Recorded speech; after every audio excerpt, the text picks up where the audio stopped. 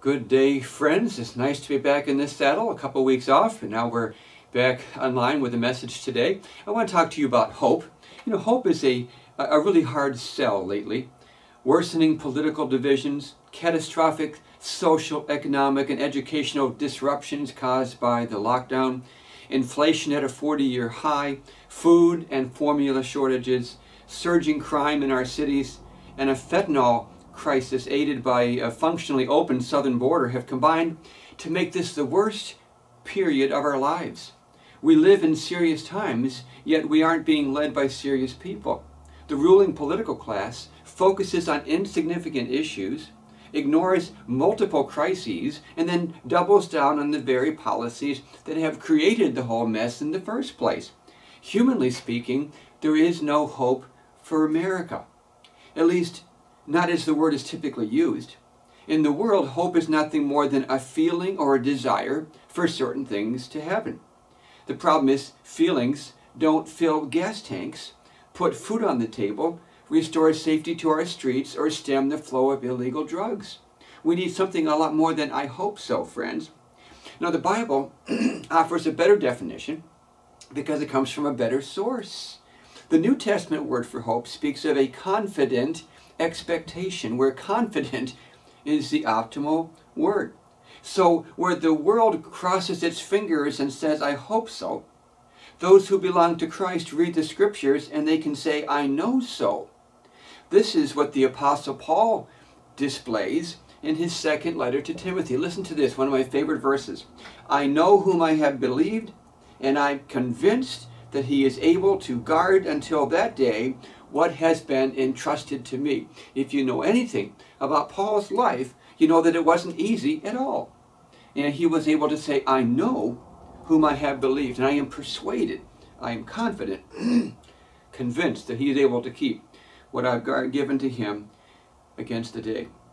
Today's text is 1 Peter chapter 1, verses 1 through 5, and it helps us get to the place where Paul was in our own lives. I hope you'll stay with me as we spend this time in God's Word together. But first, let's pray.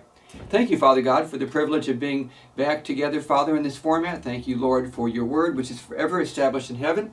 Thank you that we can spend time, and we must spend time every day, reading it and studying it and memorizing it and treasuring it in our hearts. I pray you'd help us to do all those things today, and that the result would be what it always is in my experience, understanding and peace and blessing and calm. Oh, we need those things today, Father. So we ask them all in Jesus' name. Amen. Now, before we begin, we need to know that Peter is writing to a people who are suffering persecution for their faith. Now, although the harassment is mostly verbal at this point, it's still vicious and it still hurts. Slanderous accusations are being made against the saints, which is undermining their relationships, causing damage to their standing in the community, and depriving them of their livelihood. Marginalized, maligned, misunderstood. Sounds like how Christians are increasingly being treated in our country. That makes these hard times to be living through, friend. So I want to share with you what the apostle shared with his audience in this important biblical passage, two truths to strengthen our hope in hard times. And here they are. There are selection and our protection. Let's look at these in more detail. First of all, we see from the text that we have been selected to be God's child. I see this in verses 1 and 2. Selected to be God's child. Now let that sink in for a moment. If you're a Christian, it's because the God of the universe chose you to be his child. He set his love on you for no other reason than his own sovereign will. And he did that before the foundation of the world. And then he made a covenant, a binding agreement with you that provides the foundation of this new relationship. And he did the same thing with ancient Israel, and he promised it in the Old Testament prophet of Jeremiah, another covenant, a new covenant to come, that would also then extend to the New Testament people of God, the Church of Jesus Christ. Here's what he said. "This is the covenant that I will make with the house of Israel after those days, says the Lord. I will put my law in their minds. I will write it on their hearts, and I will be their God, and they shall be my people." That's Jeremiah 31:33. So this would be an internal spiritual covenant, demonstrated not by the rite of outward circumcision, but by the circumcision of a believer's heart. Interestingly, the Lord Jesus instituted or initiated this new covenant in the upper room during Passion Week. And we celebrate it every time we share the Lord's Supper in communion. Remember, the words that we use, very familiar, you're going to recognize them. If you go to church regularly, you hear these words on Communion Sunday from the book of Corinthians. In the same manner, he also took the cup after supper, saying, "This cup is the new covenant in my blood. This do as often as you drink it in remembrance of me." And so in his greeting, the greeting to his letter, in the first two verses, Peter draws continuity between the old Mosaic covenant and the new covenant in Christ's blood by applying familiar Old Testament ideas to the church today. For example, in the Old Testament, the blood from a perfect animal sacrifice was used to temporarily cover the sins of the people. Today, the perfect Lamb of God, Jesus, has given his life with his blood symbolically sprinkled in a once-for-all offering that doesn't merely cover sins, but takes them away permanently. Consider these other truths. Israel had a temple. We have a temple. It's our bodies. Israel had a priesthood. We have a priesthood, but ours includes and involves every single believer. In fact, before we get to today's text, look ahead a little bit. 1 Peter chapter 2, verses 9 and 10. Wonderful verses, speaking to the church, to every person who has placed their trust in Christ for salvation. He says this, "But you are a chosen generation, a royal priesthood, a holy nation, his own special people, that you may proclaim the praises of him who called you out of darkness into his marvelous light, who once were not a people, but are now the people of God, who had not obtained mercy, but now have obtained mercy." That's us, friend. That's us, brother and sister. That's every believer today. And so we have a covenant, we have the sprinkling of blood, we have a temple, and we have a priesthood. These provide continuity for the people of God in this age. But we also share in the fact of election, and that's what we're talking about here. This is the first truth to give us hope in hard times, to encourage us, to strengthen us, is that we have been chosen by God. This selection, the Bible calls it the doctrine of sovereign election. You see, God chose ancient Israel for himself, and it's stated in places like Deuteronomy 7, verse 6, where it says, "For you are a holy people to the Lord your God. The Lord your God has chosen you," he's talking to Israel in the Old Testament, right? "Has chosen you to be a people for himself, a special treasure above all the peoples on the face of the earth." Later in the Old Testament, he says, "It wasn't because you were great in number or you were better than anybody else. I chose you because I chose you. I chose you because I loved you." And so we have seen that for the Old Testament people of God, but it's true for the New Testament people of God. And we see that specifically in places like 1 Peter 1, verses 1 and 2. Let's go and read them. "Peter, an apostle of Jesus Christ, to the pilgrims of the dispersion in Pontus, Galatia, Cappadocia, Asia, and Bithynia, elect according to the foreknowledge of God the Father, in sanctification of the Spirit, for obedience and sprinkling of the blood of Jesus Christ. Grace to you and peace be multiplied." That's his greeting. It's going to be an incredible journey through this letter, by the way. But there are two facts that flow from our election. He says we are elect. And the first thing is that we are scattered. Write it down. We are scattered. We are dispersed. Because we belong to Christ, we no longer fit in the world. We don't belong. We have become, in fact, sojourners in a strange place. Pilgrims, my translation calls it. This is another parallel with Old Testament Israel. You remember, their nation was dispersed across the world due to the Assyrian and then the Babylonian captivities. Believers today have been scattered as well, but this is important. We are scattered for a different reason. Israel was scattered because of her sin. We are scattered because of our selection. Israel was scattered because of disobedience, and after a while God said, I'm going to punish you. I'm going to use these foreign nations to take you out of your homeland and to scatter you, to disperse you, the diaspora, into the nations of the world. We are foreigners because we belong to God, so we have different values than the prevailing culture. Our perspective, our priorities, our practices have all changed. Now this causes trouble with the world, I'm here to tell you, and rightly so. Because we don't belong here anymore. This world is not our home. As Paul told the Philippians, our citizenship is in heaven, from which we also eagerly wait for the Savior, the Lord Jesus Christ. That's Philippians 3:20. Our citizenship is in heaven. So Peter says we're different. We belong to a different world. We belong to a different place. We just live here temporarily. We reside here.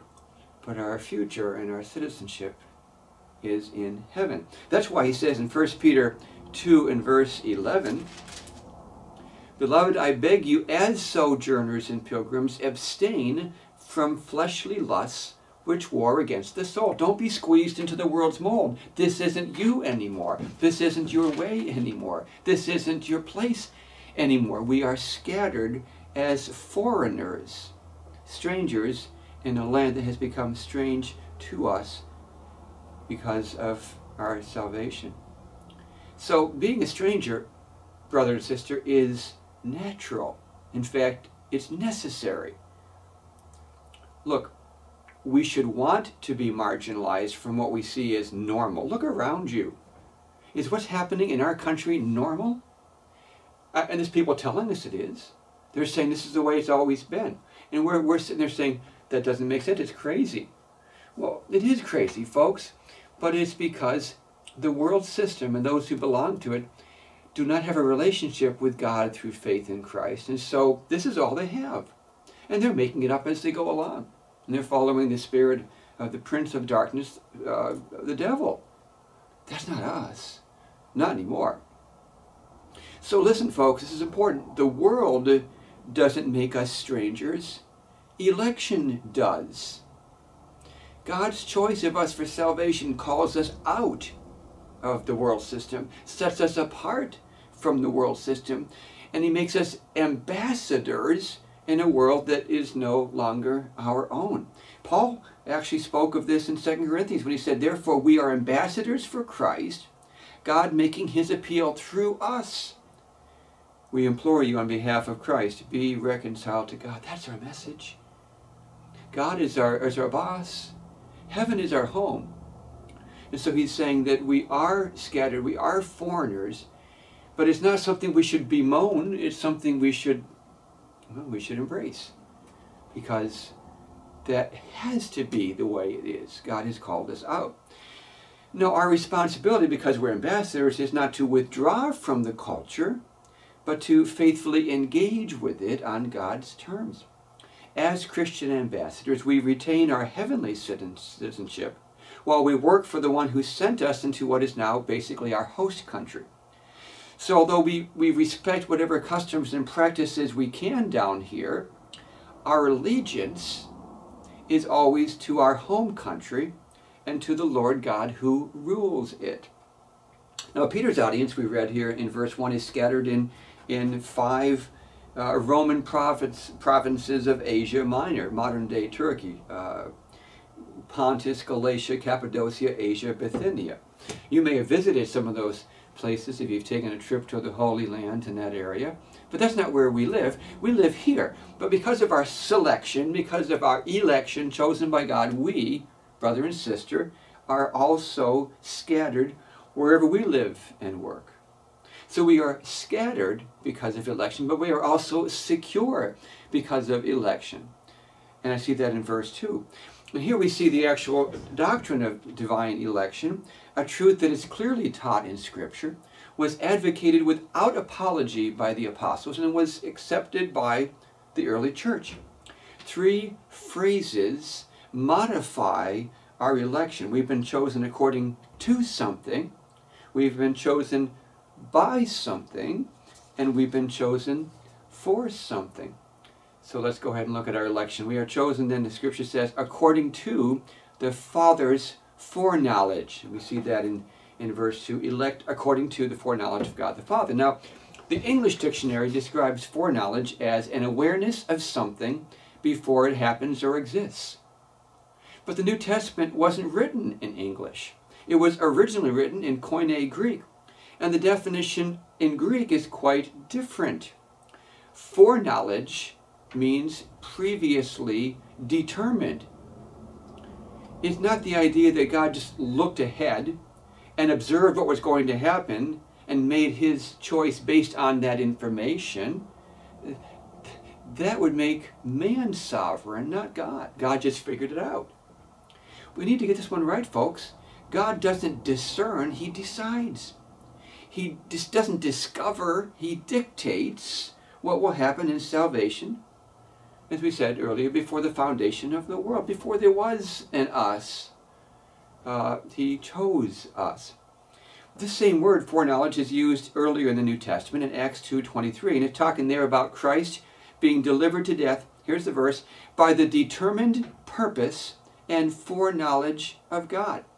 Now, obviously, God didn't send his son to the cross because he figured out it was going to happen. That's heresy. He wasn't a bystander to redemption. He made it happen. And besides, we're talking about hope here. Hope in hard times. What kind of hope would we have in a God who only reacts and responds rather than a God who acts and does? If your hope is based on you chose salvation and God just looked ahead and saw it, then it's all depending on what you have done, not what God has done. And that's not hope. That's not confidence. That's a recipe for disaster. Besides, the Bible says that man does not seek after God. So God couldn't look ahead and see us doing something we can't do. He sought us. He drew us. He chose us. He saved us. I don't know why this doctrine causes so many problems for some Christians, but you need to get over it. It's a blessing. It's the only confidence we have. We are chosen according to the Father's foreknowledge. We are chosen by the Spirit's consecration, and that's the next part here. The Bible makes it clear that the Holy Spirit is the agent of the new birth. He's the channel. He's the one through whom it happens. The Scripture tells us the Holy Spirit is the one who stirs a desire for God in our dead hearts. He's the one who convicts us of sin and righteousness and judgment. He's the one who enables us to understand the gospel and to obey the gospel. And then he's the one who regenerates us, gives us new life when we do. So the by here, we are chosen by the Spirit's consecration. And then it says we are chosen for obedience to Christ's sprinkling, as it says here,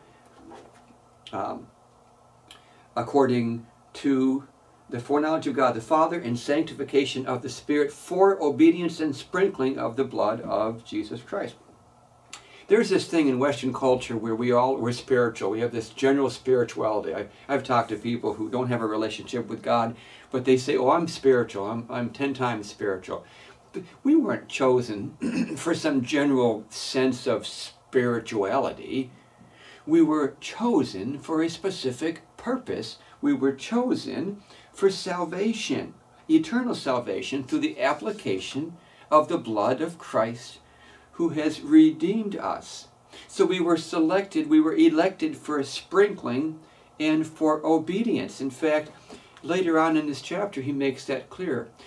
1 Peter 1:18 and 9, just look ahead in the chapter, verse 18. Knowing that you were not redeemed with corruptible things like silver or gold from your aimless conduct received by tradition from your fathers, but with the precious blood of Christ, as of a lamb without blemish and without spot. So you have it, friends. The first reason for hope in hard times, confidence, is that we have been selected to be a child of God.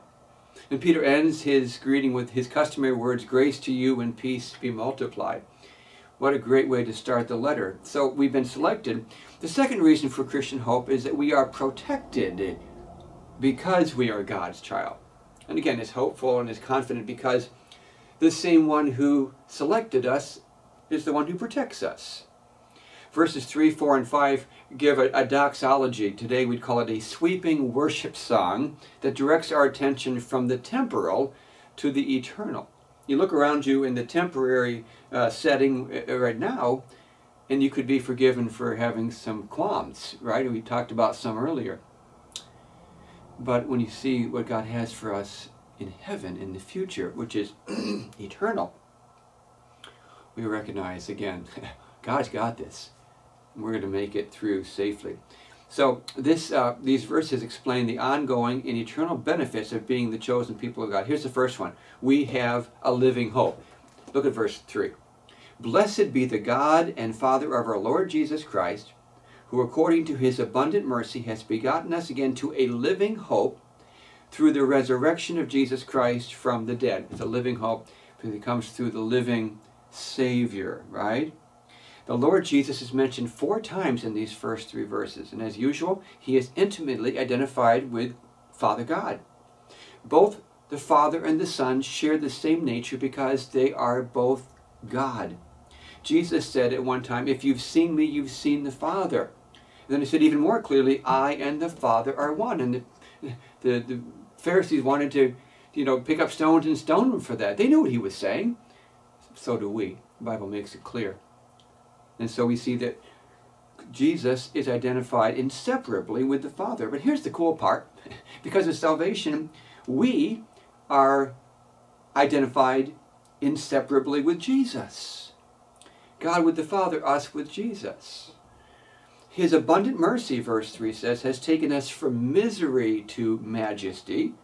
He's accomplished through his resurrection from the dead. So we have been begotten, we have been born into a living hope.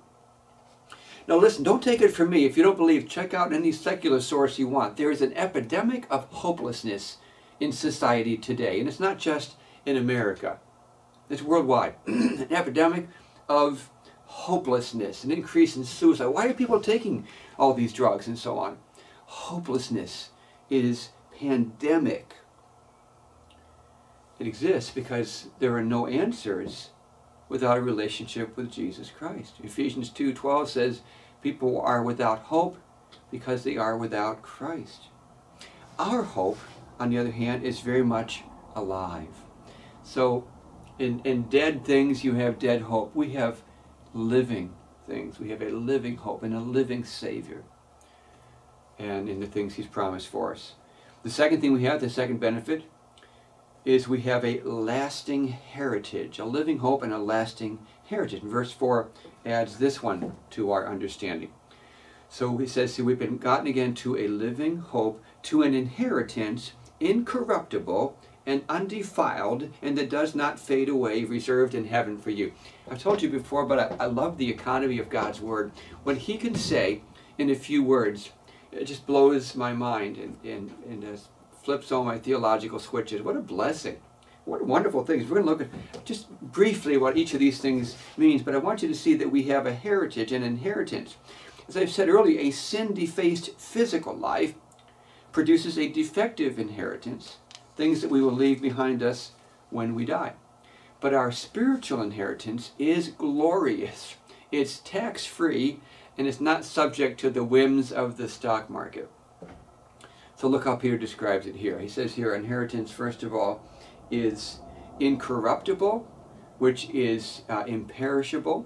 It can't be destroyed. It can't be killed off. It is undefiled, which means it's not stained or polluted.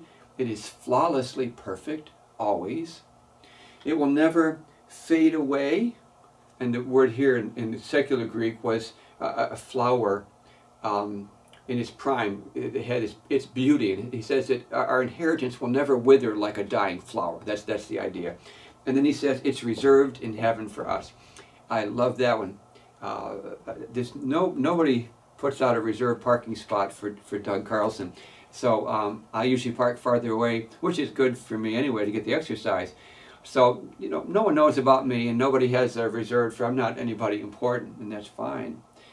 But there is a place in heaven with my name on it, reserved for me. And again, not because I'm somebody special, but because of who I belong to.